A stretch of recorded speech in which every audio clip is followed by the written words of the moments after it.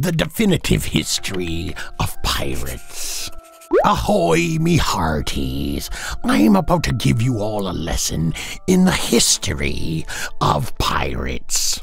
It's time to weigh anchor and batten down the hatches because you've got a big storm a-coming. Pirate history.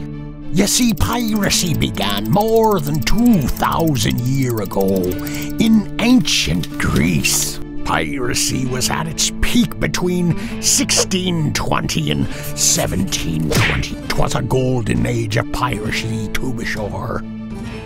But there were many a different type of pirate. A corsair was a pirate who strictly roamed the Mediterranean. A privateer be the name given to any armed ship or crew who are licensed to attack an enemy ship. And finally we have the buccaneers, who were originally hunters of cattle and pigs, but now the common name and term for pirate. The code of conduct.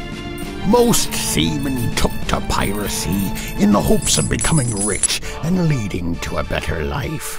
However, they had to abide by the rules enforced by the captain of the ship.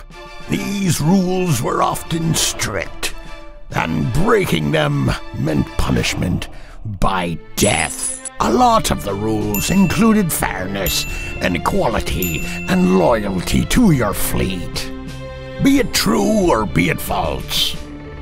Number 1. Pirates would make people walk the plank. False. Pirates had many punishments at our disposal. Making them walk the plank was not something we commonly did. We could be a little more creative than that. Number 2. There were female pirates. True!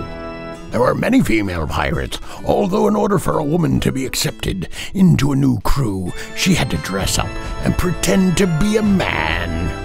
Number 3. Pirates no longer exist. False! There are still pirates around today, but they don't look like typical pirates. Modern pirates steal billions of pounds worth of cargo in ships every year, so keep your eyes peeled, and next time you're near the sea. Famous pirates. William Kidd was a Scottish pirate who attacked a vessel belonging to the East India Trading Company. He was hunted for his crime and decided to bury his treasure on Gardiner's Island. Edward Teach, also known as Blackbeard, was one of the most notorious English pirates of all time, and was feared greatly. He had 4 pirate ships and an army of 300 crew. 'Twas the Irish-born Anne Bonny fell in love and married a sailor, but she grew disappointed with his lack of bravery. Her husband then turned out to be the person who turned her in for her crimes. Finally, Henry Morgan was a Welsh pirate commissioned by the English to fight against the Spanish.